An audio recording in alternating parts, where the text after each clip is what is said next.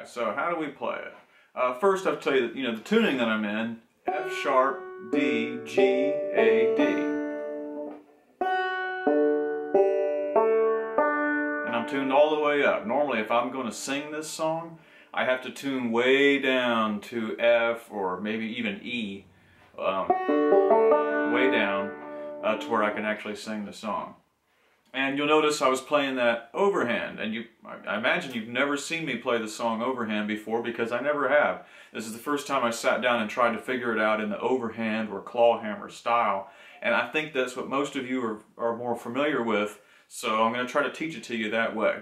Another reason I'm doing that is because the two-finger picking pattern that I came up with to play that is really pretty tricky. And briefly I'll explain why it is so tricky, and the reason being is that I learned this song from George Gibson when I was a kid. George played it for me on a 6-string banjo using 3 fingers. And so he was doing sort of double time with his right hand to get the kind of jukey sound that you hear in the song. Well, I didn't have a 6-string banjo, and I don't play with 3 fingers, so when I came home and tried to figure the song out for myself later on, I had to work it out on using just 5 strings and just 2 fingers.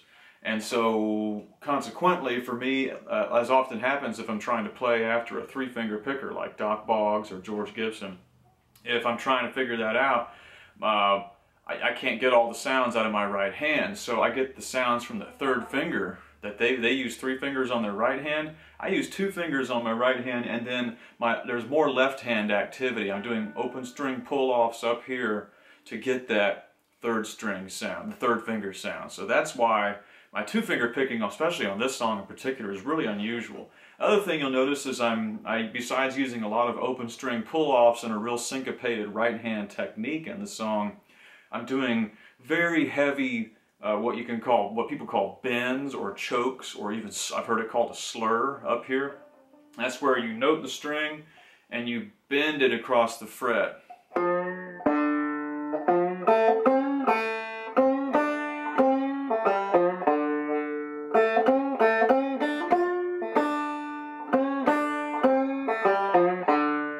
And that, to me, that is important in the song because it adds a lot of the sort of spooky, bluesy flavor to it, I think.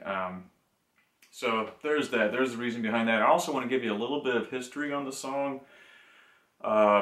As far as we can tell, it is based on a much earlier ballad called the Texas Rangers, and you can look that up. Texas Rangers was a song that was commonly sung and played in southeastern Kentucky and probably throughout southern Appalachia. It seems to be an example of a song that was composed out west as early as the 1830s and made its way back east to the mountains, where it remained popular even after it fell out of favor elsewhere.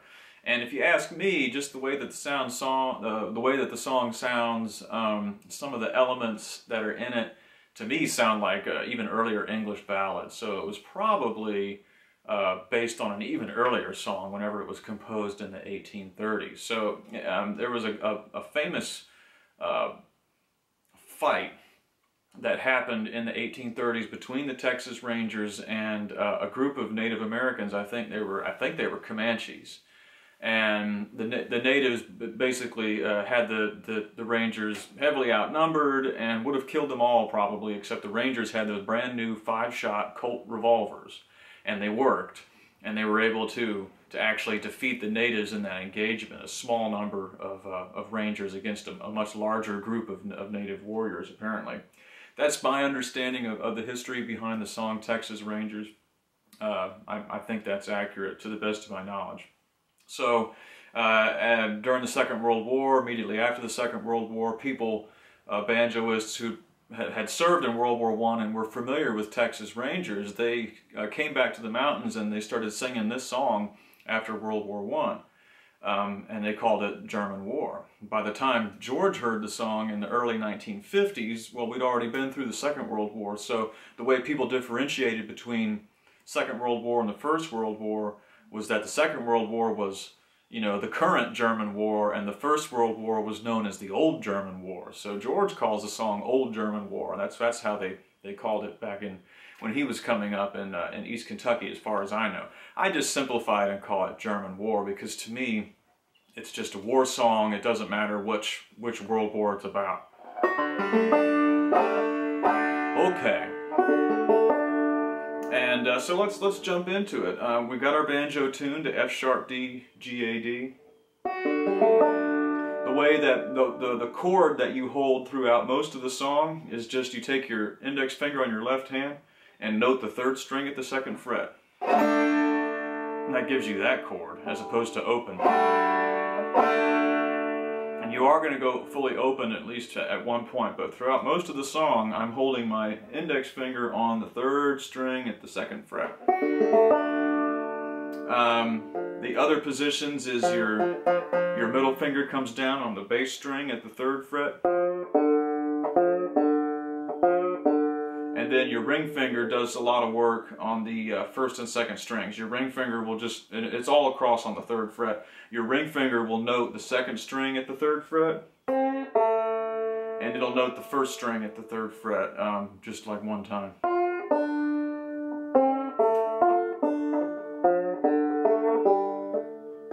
So that's the sounds you get. Okay. And the way that you start the song out is on the bass string noted at the 3rd fret, and then go open, and then note it again. Then quickly come down and note the 2nd string open, and then you're going to note the 2nd string at the 3rd fret, and then play the 2nd string open. So that's how you get the first run. We're going to note the 2nd string again at the same fret. Then the 1st string open. And then back to the 2nd string noted again. Then the 2nd string open. Now the 3rd string open. And then go back and take your middle finger to the bass string at the 3rd fret. Then the bass string open. So that gives you that opening run.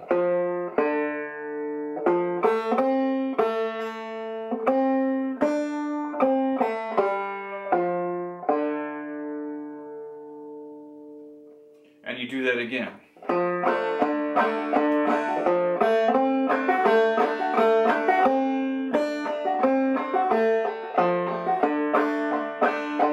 Now the high part, you go play the 2nd string open, then note the 2nd string, then the 2nd string open again, then note it again, and then the 1st string open, and then the 1st string noted, then the 1st string open, and then back to the 2nd string noted, 1st string open, 2nd string noted, 2nd string open, then the 3rd string open, then the bass string noted, then the bass string open. Okay, so it's just not an easy song, but so how that high part goes is.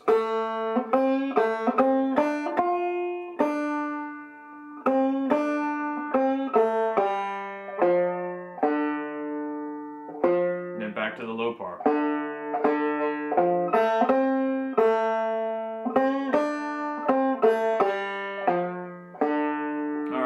I'll play through it couple more times here, and we're going to do close-ups later of my hands.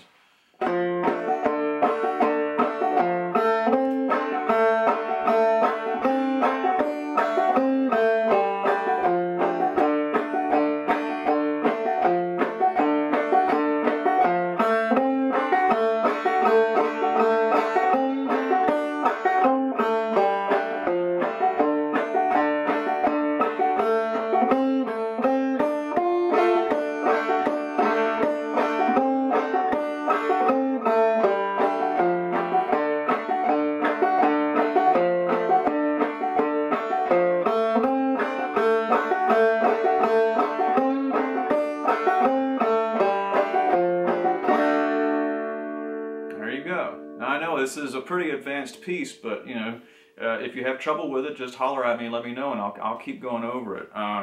And also remember, if you learn German War, then not Southern Texas, but Texas Rangers. Texas Rangers is the same melody and it's just old 1830s cowboy lyrics. So if you learn this one very complicated song, relatively complicated song, you're basically learning two tunes, and you can sing the words to German War to it, or you can sing the old 1830s cowboy ballad to it.